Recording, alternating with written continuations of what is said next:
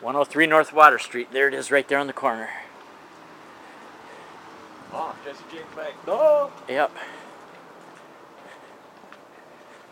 And it may or may not be open, but at least we see the outside of it, if nothing else. Yeah, from over here. Yeah.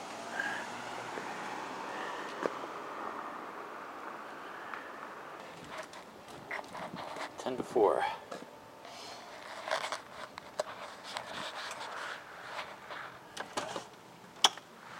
Hi. Yeah. Let's see, $6.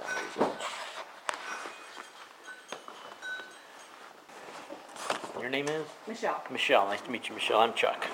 Okay, now this building was built in 1858. Okay. It is the only building left on our square that was actually built before the Civil War. All of the others out there have been replaced a time or two. The floorboards are all original, so is the pressed tin ceiling. The distorted glass is also original, as well as the wood trim in and around the windows. The vault and the safe are original. You're welcome to walk around and take a look inside of there. The safe cannot be removed from the vault because the vault was built around the safe, and then the building was built around the vault. The safe weighs about 1,800 pounds. Its wheels do not swivel, and the end of the safe is 3.5 inches wider than the doorway. The furniture in the room is not original. After the robbery, the bank closes, and everything is eventually sold. There is no banking insurance to save the place. Between the robbery and the museum opening is a 100-year time span. A few different businesses were in and out of here, each one remodeling to suit its own needs. It took about a year to get the room back to this condition, removing layers off the floor and the walls, getting a drop ceiling down, finding the appropriate furniture, getting it all restored, and building 2 pieces. The counter here and the large desk are reproductions. The other pieces date 1865 or earlier. The original counter was longer than this one. We are required by law to get people out from both ends in case there's an emergency, as well as be wheelchair accessible.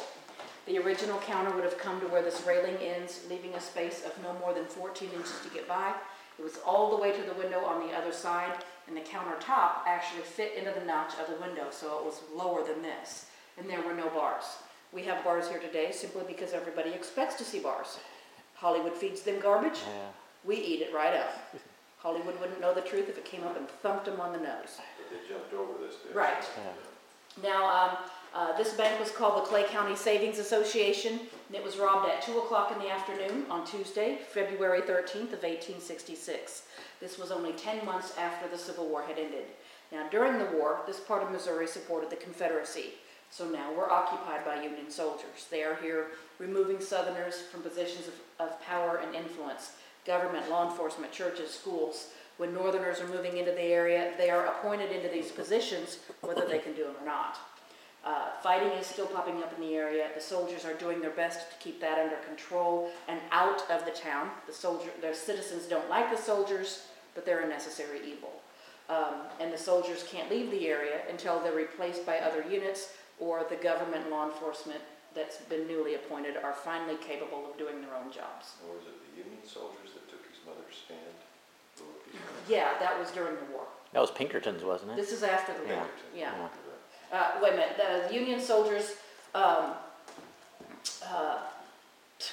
hanged stepdad from the tree, raped mom in the house, beat Jesse to within an inch of his life. That was Union soldiers. The Pinkertons raided the house 9 years after this and threw a bomb in, mangled mom's arm so badly that it had to be amputated, and killed little brother. Didn't burn down the house, but you know, in the movies they kill mom, burn down the house because the railroads are coming through and blah blah, garbage this and garbage that.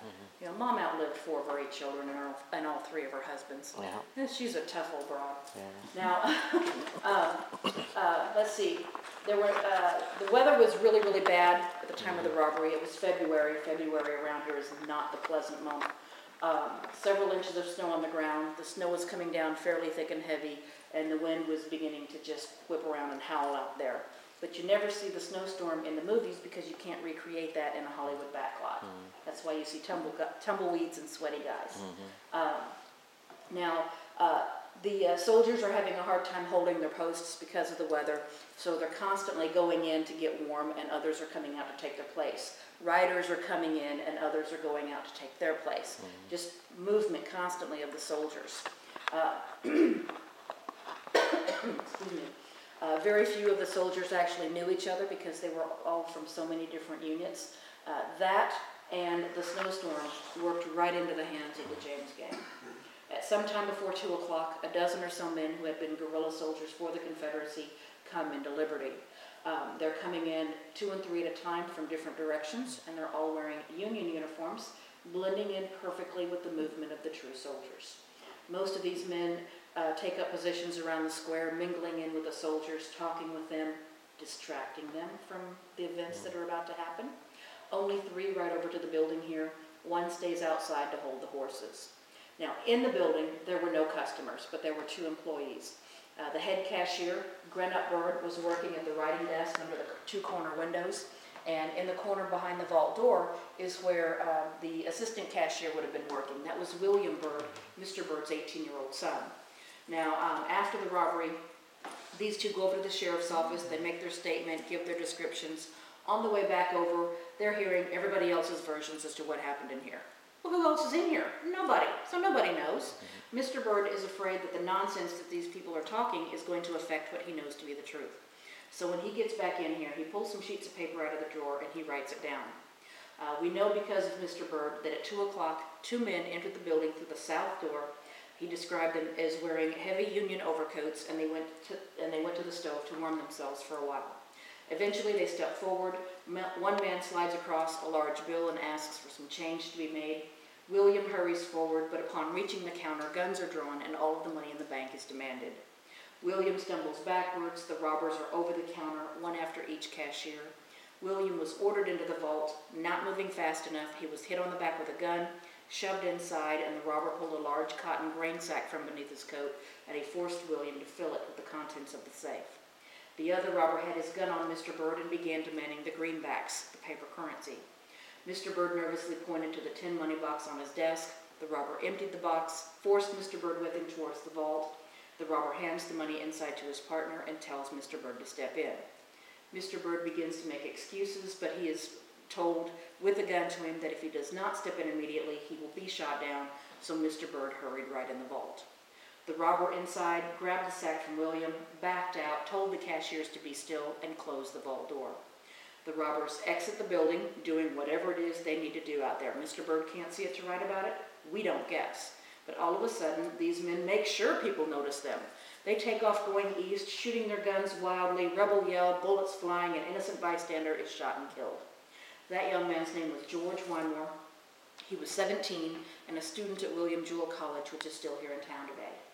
George and a classmate had stepped out of a business that was across the street. They're just walking down the hill, heading back to the school in this weather. The bullets start flying. George takes one to the chest, and he dies in his friend's arms. Teenagers with guns just pulled a robbery, and an innocent was killed as they fled the scene of the crime. Their horsepower was flesh and bone. Today it's all mechanical, but it's still the equivalent of a drive-by shooting.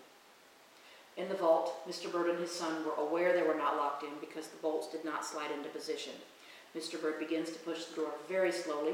Once it's open enough that he can take a peek, the men are gone.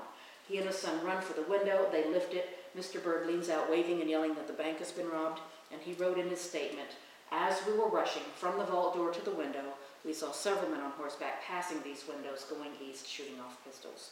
He was very lucky that he wasn't killed as well. No one is ever convicted of the robbery or the murder of the young man across the street, and the money stolen is never found.